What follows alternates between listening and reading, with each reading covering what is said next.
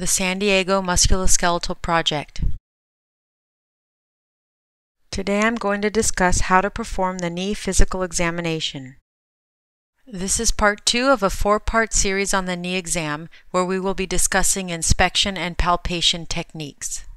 To review the anatomy, please view part 1 of the knee exam series. Let's begin with observation. It is important to observe the gait of the patient looking for an antalgic gait or limp.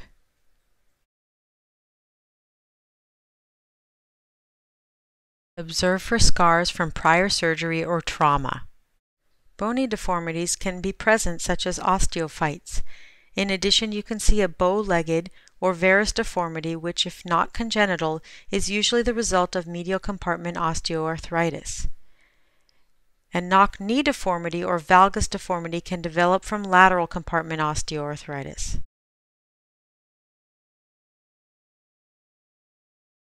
The muscle bulk of the quadriceps muscle is important to observe, specifically the vastus medialis obliquus, or VMO. Quadriceps atrophy can be a long-standing problem from lack of use or can result after surgery. Other things to observe for are an effusion, erythema, and bruising. After observation, we move on to palpation of the knee. To palpate for an effusion, you can milk the fluid into the suprapatellar pouch and feel for a fluid wave. Alternatively, with large effusions, the patella will be ballotable. In this picture, you can see how the patient's right knee is fuller and there is fluid within the suprapatellar pouch. This video demonstrates how to palpate for a joint effusion. Milk the fluid up into the suprapatellar pouch and then compress the fluid down. An effusion feels like fluid under pressure. Okay, hit the red dot, and then the anterior palpation begins with feeling for tenderness over the medial and lateral facets of the patella, and then the superior and inferior poles. You can palpate over the medial and lateral fat pads and along the patellar tendon looking for tenderness. Other aspects of the anterior palpation include feeling the tibial tubercle for any tenderness or prominence that could be related to Osgood-Schlatter syndrome. In addition, you can assess the motion of the patella when the knee flexes and extends to see if there is any crepitus or abnormal tracking. This can go along with patellofemoral syndrome. Patellar apprehension test involves moving the patella in the medial to lateral direction, observing the patient's face for any signs of apprehension or the feeling the patella might sublux or dislocate.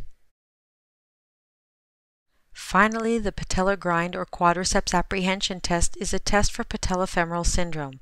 In this maneuver, you have the patient actively engage their quadriceps muscle, forced knee extension, while you push the patella down into the trochlea of the femur. Pain or apprehension with this maneuver is a positive test. This video shows the anterior knee palpation. Palpate the superior and inferior poles of the patella and then the medial and lateral facets, looking for tenderness. Move the patella medially and laterally and look at the patient's face to see if they are apprehensive that the patella will sublux or dislocate.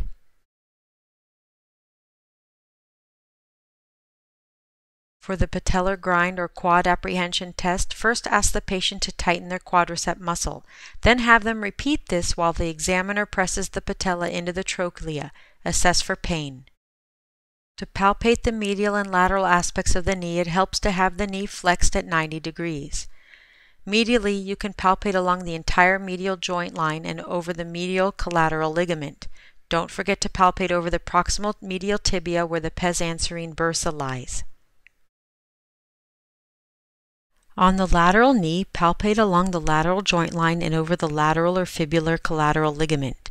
In addition, there is the lliotibial band, which is a fibrous band that originates at the hip and runs down the lateral aspect of the thigh. It inserts on the lateral proximal tibia at Gerdy's tubercle. With iliotibial band friction syndrome, patients can have tenderness all along the IT band and at its insertion. This video shows the medial and lateral knee palpation. Start near the patellar tendon and palpate along the medial joint line. Palpate along the medial collateral ligament and then over the pes anserine bursa. palpate the lateral joint line, start near the patellar tendon and walk along the joint line. Palpate the lateral collateral ligament and then the iliotibial band as it tracks along the lateral thigh. In addition to the LCL insertion, the fibular head is also the insertion for the biceps femoris tendon. In the posterior knee, the popliteal fossa is a diamond-shaped area that is bordered superiorly by the biceps femoris muscle, superior laterally, and the semitendinosus and semimembranosus muscles, superior medially. The inferior borders are formed by the medial and lateral heads of the gastrocnemius muscle. When palpating posteriorly, you are looking for any abnormal bulges, which could include a popliteal artery aneurysm, a deep vein thrombosis, or a Baker's cyst, a cystic swelling arising usually from the knee joint. It is palpated more medially in the fossa as it is classically located between the medial head of the gastrocnemius muscle and the semimembranosus tendon. This is a summary slide indicating the steps in performing the knee physical exam. This is an example of how to document the knee exam.